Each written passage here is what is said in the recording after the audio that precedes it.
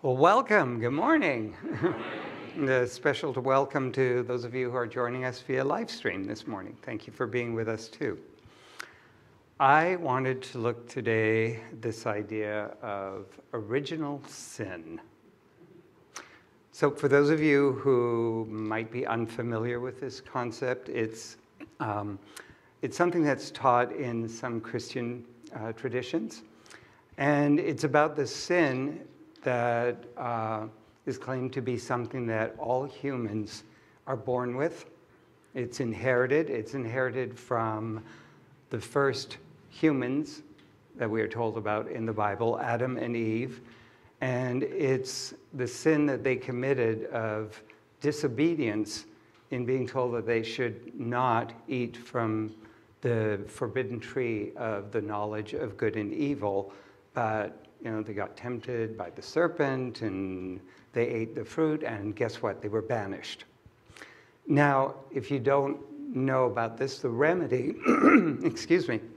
the remedy for original sin is baptism. And I was raised in Roman Catholicism, and I know things have very much evolved in the way they teach some of these things, but when I was a kid, we were taught that if a baby died before it was baptized, that baby couldn't go to heaven.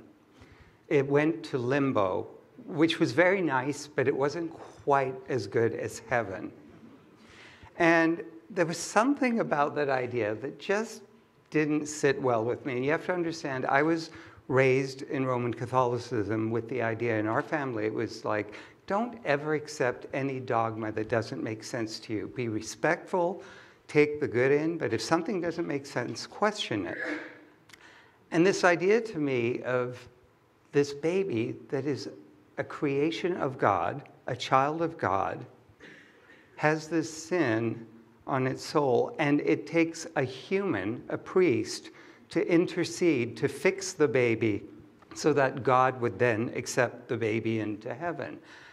I went, what does that say about God?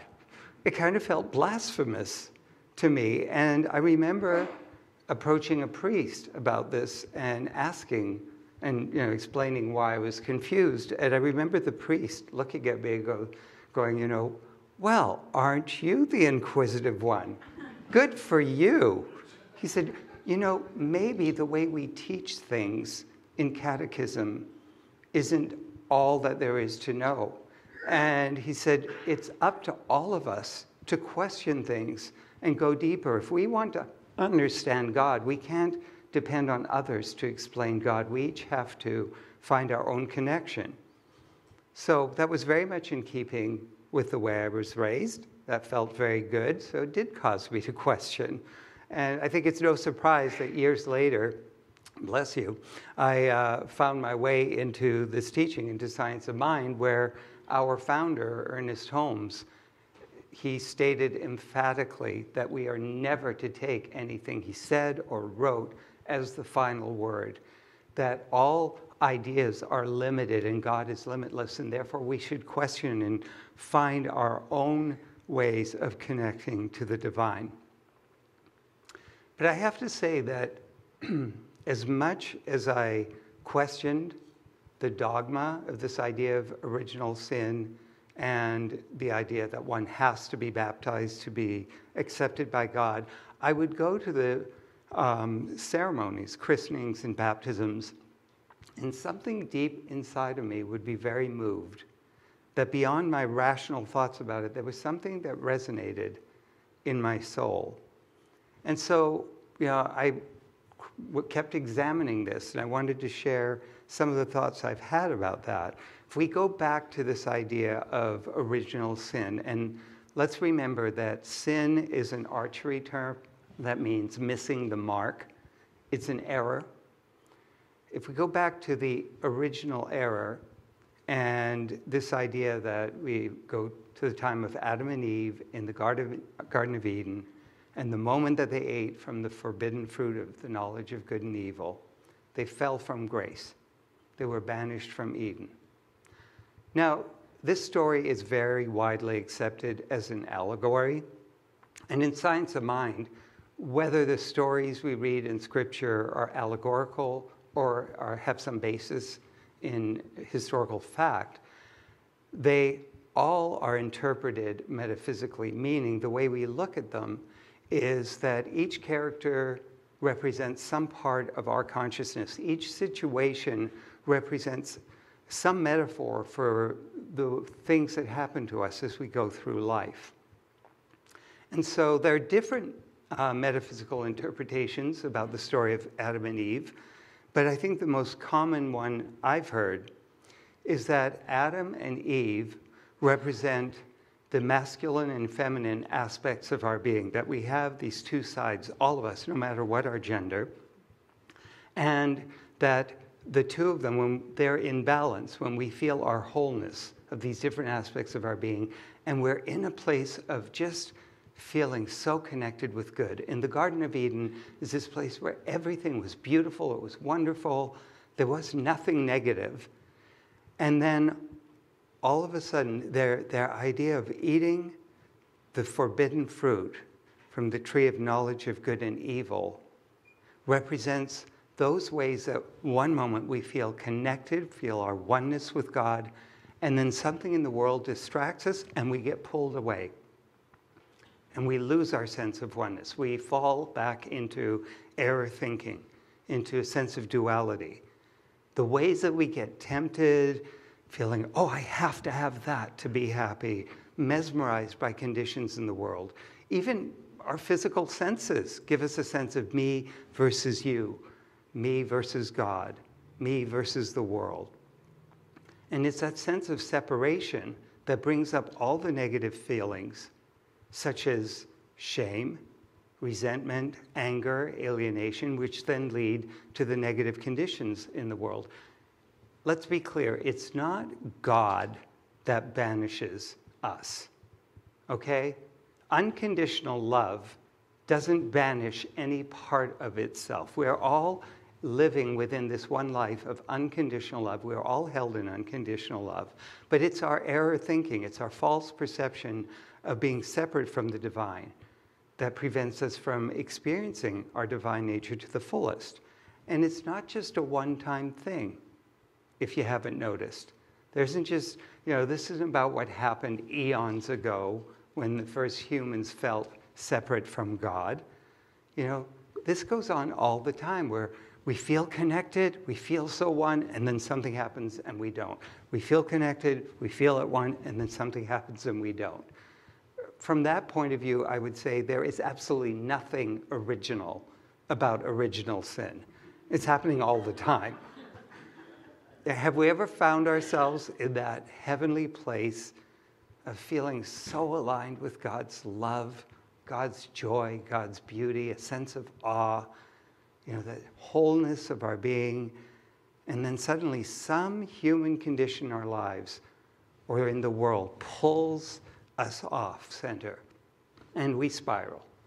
We feel shame, we feel guilt, we feel anger, we feel resentment, we feel lack. So the idea of baptism is it's a ritual that represents washing away, clearing our consciousness of the ways that we are not seeing things correctly, the error thinking, the error beliefs of being separate from God. It's clearing our consciousness of the illusion of duality so that we can know our oneness with God once again, step back into that Eden heavenly experience. And, I think the reason that when I've attended these traditional ceremonies of baptism and christenings, the reason I felt touched by them is I think there's an acknowledgement that from the very beginning of our human experience, from the very beginning when we come into this life, we're faced with this sense of separation that we need to overcome. When babies come into the world, all of a sudden they feel separate from their moms. The first things they do is cry, right? It's got to be a very frightening moment. If the baby came out absolutely feeling its oneness with God and everything being perfect, the baby would come out like, whoa, that was intense. Mom, you okay? That was great. I'm here. Instead, they cry. They feel that separateness. We feel that from the very beginning of our lives. And so the baptism is this ritual of representing our commitment, those of us who are there to love the child, to helping it to remember that, yes, this is a condition we all have to deal with, and we're committed to getting beyond it. I love that in Science of Mind, in our baptism and christening ceremonies, what it's really about is we ask all of the parents, all of the adults or parental figures in a child's life to commit to constantly reminding the child of its oneness with God. That even in those times where the child needs to be disciplined or scolded, that it's coming from a place of reminding the child that there's a spark of God's nature in you that's bigger than your behavior, and calling that child to align with that behavior and to absolutely let it come forth. And I think that's wonderful. It's absolutely wonderful when we have the people in our lives who do that, when we have those kinds of support systems. But we also need to and get to take responsibility for our own spiritual evolution. We get to claim our power by doing our own spiritual work to rid ourselves of our perceptions of separation. And so that's why we engage in regular spiritual practice. That's why we promote that so heavily, is for us to take time daily, at least once a day, if not more, to be still, to meditate, to contemplate that presence of goodness in us that's there no matter what's going on in our lives, to pray, to study, and to step out of our day-to-day routines and to commune with that essence that's there, that we can remember is there, and that we can call forth into whatever is going on in our lives. And so we have the capacity to remember our oneness with the divine and allow that nature to be more fully expressed and experienced in life. But I don't know if you've noticed that even when we do have that regular spiritual practice, we can still be pulled off center once we get back into our day-to-day lives. There are those days, I'm going to guess that we could all say this has happened to us, where we've done our spiritual work, we've meditated, we've felt the connection, we've journaled, we've done our prayer work, we are so prayed up, and then we get out into the world, and there's that person that won't let us into that lane on the freeway. There's that boss, that spouse, that parent, that child that just doesn't appreciate all that we've done for them. One that Dr. Marc and I seem to share. There's that person in the grocery store in front of us in the 12 items or fewer line that has 13 items. I've counted them, thank you very much. Or we get some very sad news. Something in us gets triggered, and we act in some very unloving way and then feel badly about it.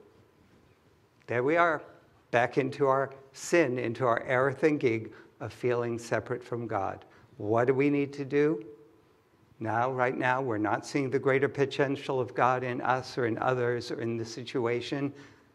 Time for a baptism, folks. Time for a baptism. Time to find ways to clear our minds and hearts of that feeling of separation. And the nice thing about a regular spiritual practice is that it helps us to build the foundation in consciousness to notice more quickly when we're going off track and to find our way back to that connection with Spirit. But there are also ways that we can support ourselves in our day-to-day lives as we go about our day-to-day activities to keep that sense of connection going. So you find yourself suddenly pulled off center by something. What are so many of these tools? Just stop, take a breath. Go to one of our mantras. God is the love that I am. This too shall pass. I bless and accept. I bless you, I accept you. I bless the situation, I accept the situation. Excuse me, we take our attention off the situation and back to God.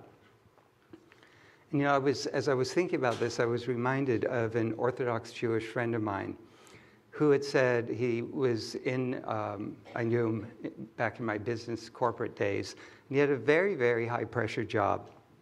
And he was telling me that in this day and age where things move so quickly, where it's so easy to get distracted and lose our sense of oneness with God, that he had started implementing mini Sabbaths in addition to practicing the Sabbath, that he incorporated mini Sabbaths into his life, mini Shabbats. So going back to the idea of Sabbath, Shabbat, is the idea that on sundown on Friday night to sundown Saturday, you disengage from your day-to-day activities. It's a time to pray, to meditate, to sing, to play, to be joyful, to indulge in life's pleasures, to feel grateful. And, this friend of mine, as he talked about, it's that time that allows us to just step back, rejuvenate, and be reminded of our spiritual nature. And he said, of course, God's nature is one of giving and receiving. It's both. And so he found, religiously, he practiced this twice a day, in the morning and in the afternoon. He found time where he would do something that would enable him to stop and just realign, feel the goodness around him. It might be by taking a walk and just feeling the breeze on his face, or acknowledging the feeling of the sunlight, stopping and smelling the flowers, whatever. Just something simple like that. And then also to find a way to do something kind for someone, to share of that divine nature. And he said by that, he kept remembering that presence of God that was right there with him in every moment, which really eliminated so much of the stress in his life. And so that's something I would invite us to look at, adopting as a spiritual practice. What are ways that we could support ourselves? Like, just to stop periodically. There's such wisdom to that stop and smell the roses idea. For me, it's stop and smell the coffee. Oh my God, I'm in heaven when I smell coffee. To stop, to really take a moment to take in the essence of God's nature. And we're going into a season of Thanksgiving. Give thanks. Give thanks for the ability to feel that, to enjoy that. And at the same time, find a way to share of God's nature, some act of kindness, some way of sharing something playful or joyful with someone, to give. And it can be very simple things. Give a smile. Offer a prayer. Just say something kind. Call that person that you haven't spoken to in a long time just to say hello. These simple things, when we put our attention to them, and again, give thanks for that divine nature within that allows us to feel the joy of sharing, the joy of taking in. That allows us to stay aligned and to wash away that error thinking of being separate. I was just talking on Friday to my friend Reverend Bonnie up in Ventura, and I was talking to her about this idea, and she said, one of her greatest experiences around this was how terrified she used to be of flying. She hated flying. And she's had to go on some very long trips. She recently flew to Jordan. And she said she used to dread long trips. She felt very separate from God on a long trip. But she said she decided to make the trip about how many ways could she find to be kind to someone in the airport. How many ways could she see God in the beauty around her and give thanks while she was in the airport, on the plane. And, it would be just as simple as looking and seeing the diversity of God and all the different people in an airport. A simple kindness like someone dropped something on the plane and picking it up for them and giving it to them and doing it with a sense of love. She said that's transformed that feeling of separation to looking forward to these experiences. We all, I think, have the capacity to pause and just take in something good and give back something good, and thereby realign with our divine nature. Let's remember that along with this idea of original sin or error is the idea of grace, which is unconditional love, that there's nothing you need to do to earn God's love. You are loved unconditionally by the universe. It's just a matter of us opening to that nature, seeing and opening to its goodness, that goodness that's greater than any of our worldly conditions. And so this is something that I invite us to do consciously this week, if we all could, and those of you who are joining us on live stream. We're going into this Thanksgiving period. If you come on Wednesday evening, this is going to be our ritual of giving thanks for that which we have and the essence of God in and around us.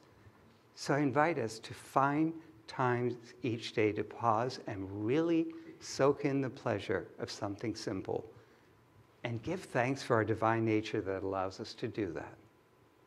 And then share some act of love or kindness, some way of sharing some joy with another, and give thanks for our divine nature that allows us to feel that. As we, in a sense, baptize ourselves by ridding ourselves of that error thinking of God being absent in this moment or in this situation, we find our ways back into Eden. We find our ways back into the heavenly experience. Let's pray. Thank you. Thank you. So as we turn our attention inward and just allow ourselves to feel that part of us that every moment seeks to be at peace, to be joyful, to feel fulfilled, and to recognize that as the impulse of God, that one life, that one power, that one infinite invisible out of which everything comes into being, that lives and moves and expresses itself through all that is ever present in me, in each person here, in every being everywhere, in all of life itself. We can feel separate from it, but it is always there. And knowing this, I speak my word for us right here, right now, knowing that we can acknowledge it is part of our human unfoldment to feel separate in order to awaken to the truth of our oneness with God. And so right here, right now, if there's any area where we are feeling that God is just not here in this part of my life, or there's a situation in the world that we just feel, it just looks like God isn't there, we remember that presence of unconditional love that holds us, that holds everything in love. And that washes away that feeling of separation. That washes away the error thinking that causes the negative conditions in the world. We become vessels through which we contribute to the upliftment of our race and our planet into a greater knowingness of its oneness with God.